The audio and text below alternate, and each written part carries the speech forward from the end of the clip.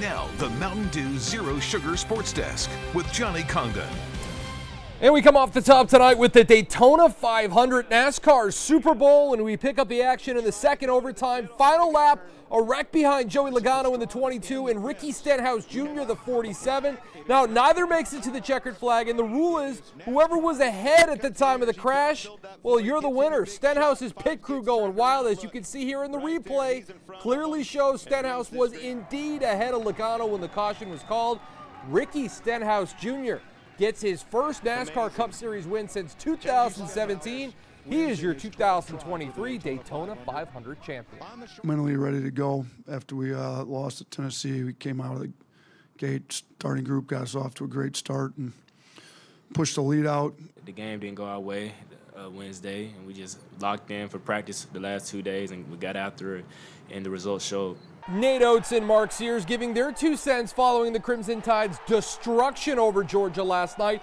Final score of 108-59 inside Coleman Coliseum. And speaking of Coleman, well, I feel bad for any SEC team that has to make the trek to Tuscaloosa when it comes to taking on the Tide following a loss. As yesterday, Alabama became the first team since the 1955 Kentucky Wildcats to beat 3 SEC teams by 40-plus points. And we say the word depth an awful lot when it comes to this Alabama Crimson Tide team. Names like Raylan Griffin, Amari Burnett, Javon Quinterly, just to name a few. It's honestly an embarrassment of riches to have all these pieces come off your bench.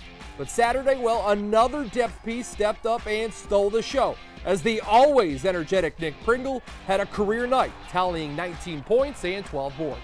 Energy. Like, I'm just an energy guy. I'm not really looking to score. I'm looking to, defend, rebound the ball, do the things that don't show up on the stat sheet. I mean, the hard hat. That's all I'm looking for. When you play hard, you do blue collar things.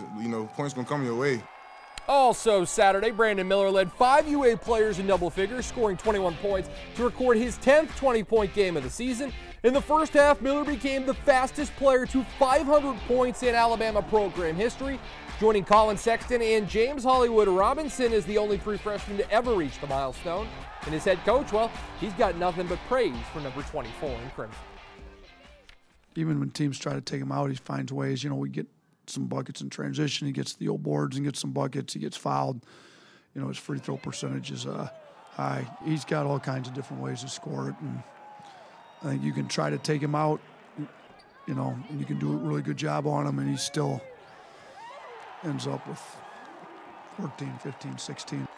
Let's check in on the Auburn Tigers now, who continue to play solid basketball, but ultimately, well, they got nothing to show for it. Saturday night, Auburn came up short to Vanderbilt inside Memorial Gymnasium in Nashville.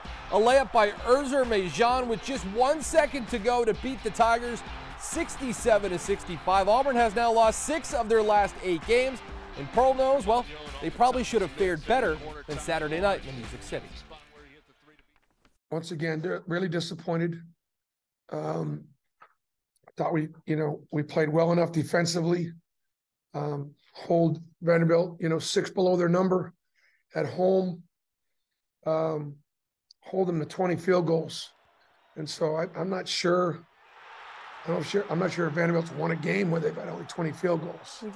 And Auburn certainly right now an 8 seed according to bracketologist Joe Lunardi, but Megan, still plenty of time to improve that resume before tournament season. They're hoping to be playing in the NCAA tournament as opposed to the NIT. That's a look at sports. Thank you, Johnny. Well, stick with us.